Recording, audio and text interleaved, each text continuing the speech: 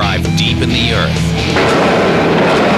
Steel monsters drilling, hammering, vibrating massive piles, laying on maximum force to reach the bottom, doing whatever it takes to get the job done. You can't build up if you don't build down.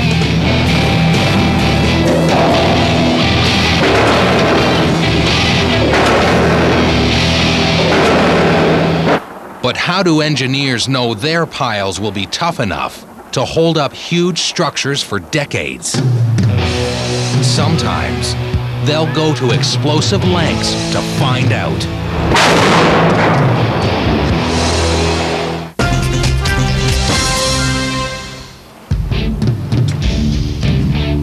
Engineers have people's lives in their hands. A flawed foundation can lead to disaster, and buildings can collapse without warning.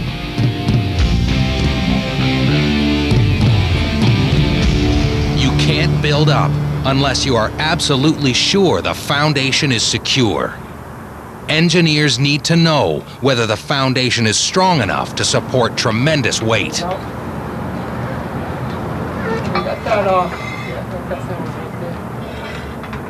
This is the traditional way of testing foundation piles, and it's still popular with structural engineers. It's called a static load test. This test is part of a huge $500 million construction project in Providence, Rhode Island.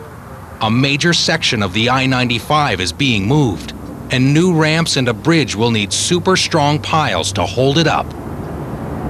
We're load testing this pile to 120 tons, which is equivalent to approximately 250 to 300 cars stacked up on top of it. Massive amounts of steel and concrete are stacked on top of a huge test pile in the ground. Sensors in the pile measure the amount of weight. It tells them how heavy a load the pile can take. The entire test takes about 4 days. Good. Number one. Good. It's the old-fashioned way of doing it, and it works. But it requires a lot of equipment, space, and takes a long time to complete. 5, 4, 3, 2, 1. Today, the creative engineers at Bermingham have come up with an explosive way of putting foundations to the test. It's called Statnamic, and takes foundation testing to a new dimension. It's Newton's Law 101.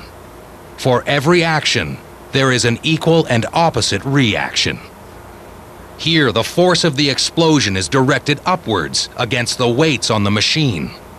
This produces an equal and opposite downward force on the pile buried deep in the ground.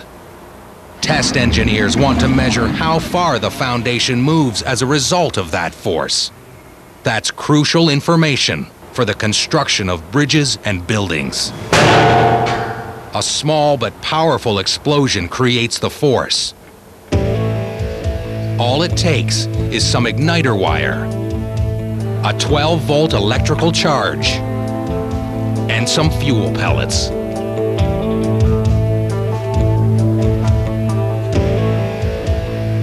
This small charge packs 30 tons of downward force on the foundation.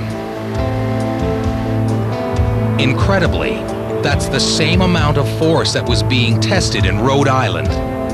What took 4 days and loads of equipment can be done in a matter of minutes. The fuel that we use is solid propellant, and I can just demonstrate how it burns. The purpose of the fuel is to generate gas pressure. And when you confine the fuel in a small area, that you can make good use of that gas pressure to produce force. Lasers combined with load cell technology provide instant answers. We can know immediately if the pile deflected and the magnitude of the deflection. Did it move an inch? Did it move half an inch? We can see that instantaneously. And that'll tell us whether we need to do further testing or whether this pile is going to be a good pile. But this is just a baby Statnamic device. The big guy is ready to go south of the border. We're under the I-95 in Milford, Connecticut, and we'll be load testing a foundation that will be used for the widening of the highway. And the pile foundation today is called a drilled shaft. It's about a 30-inch diameter column that goes from the top of the ground down to bedrock. And we'll be applying about 1,800 tons of force using the Statnamic load test method to this pile today. Applied Foundation Testing owns the biggest Statnamic device in North America. There's no way they'd be able to do a conventional static load test here. You can see the physical restrictions on this job site present a challenge to construction. So you could only imagine the challenges of bringing 100 trucks of this size into a job. The Statnamic method allows us to bring only 5 truckloads of equipment to perform an 1,800-ton load test. The other advantage is that it can be done all in one day.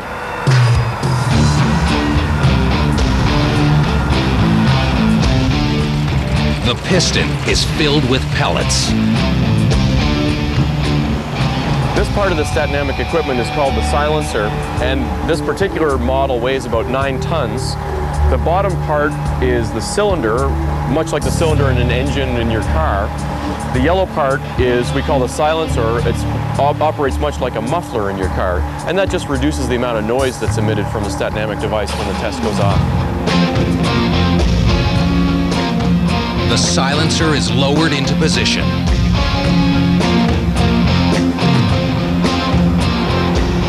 These blue blocks provide the weight needed for the test.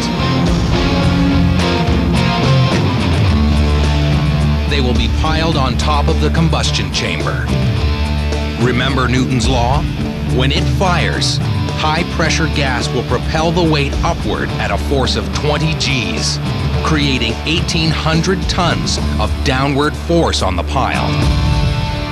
The critical information that comes from this test is how much load can the foundation hold, and can it hold enough for the future bridge that's to be built on top of it? It's growing dark. They only have one shot at it.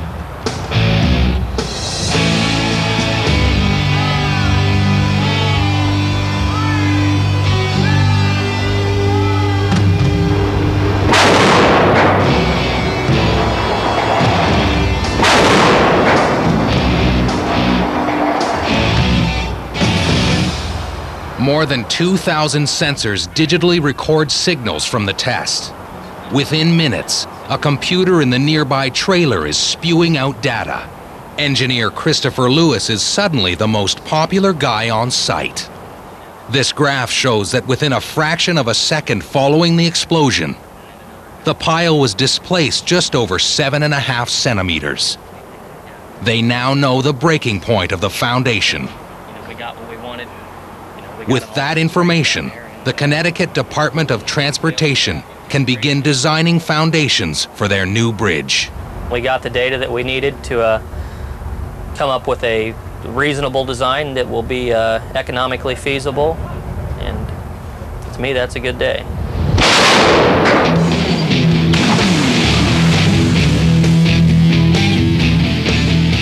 Driving piles and drilling holes is not glamorous work, even by construction standards. But without hammering, grinding, and vibrating deep into the earth, the biggest bridges and buildings wouldn't have a leg to stand on.